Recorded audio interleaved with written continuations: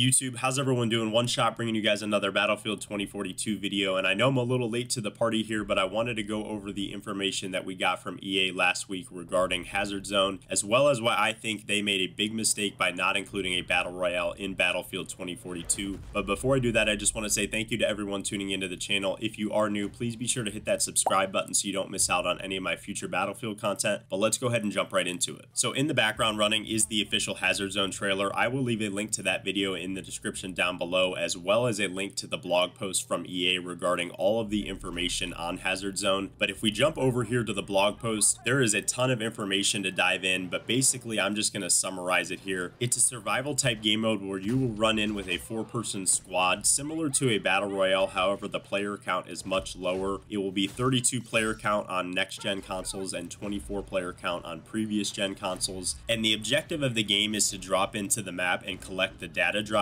that are located across the map. And prior to the game starting, you will actually load into a mission area briefing screen where you and your squad will get information on where there will be a higher probability for you to locate these data drives, as well as being able to use dark matter credits that are earned through the game mode from winning and collecting data drives to purchase weapons and upgrades for you and your squad. Once you have done that in the mission area briefing screen, you will then load into the game where you will fight other squads and AI squads to collect these data drives, and the mission of the game is to collect the most data drives by the end of the game. So throughout the map, there are 3 different type of uplinks that will help you and your squad get an advantage over the other squads that are playing. Those 3 type of uplinks are the support uplinks, the vehicle uplinks, and the redeploy uplinks. So here on the support uplink, it will give your squad a ranger call in. The vehicle uplink will give your squad an LATV4 recon call in, and then the redeploy uplink will give your squad a squad redeploy call in. So this is similar to what we see in Warzone and Fortnite, where you can bring back your squad mates that have died. And as you go on throughout the map, there will be different type of extraction windows where you can find more of these data drives, and they will move throughout the map with the storm. So you'll kind of get pushed in and out of different areas.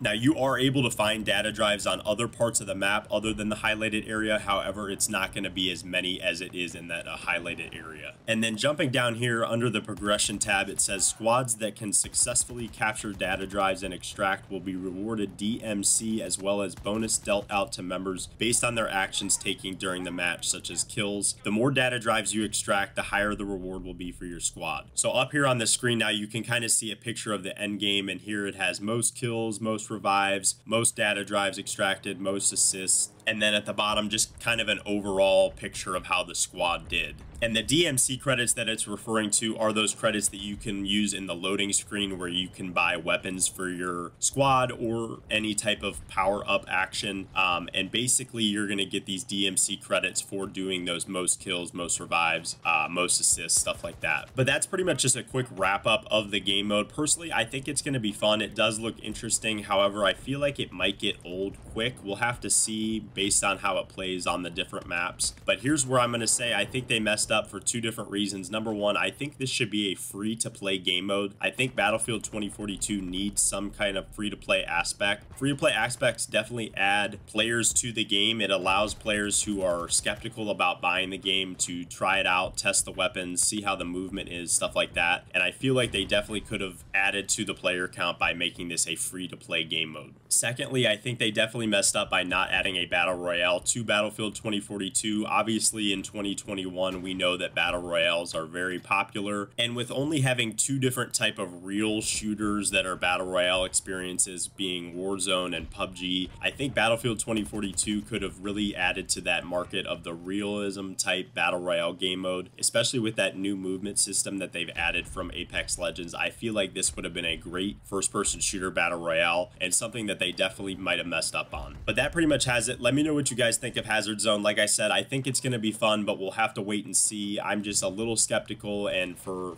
various reasons, but that pretty much does it. Thank you guys for tuning in, and I'll see you guys in the next upload.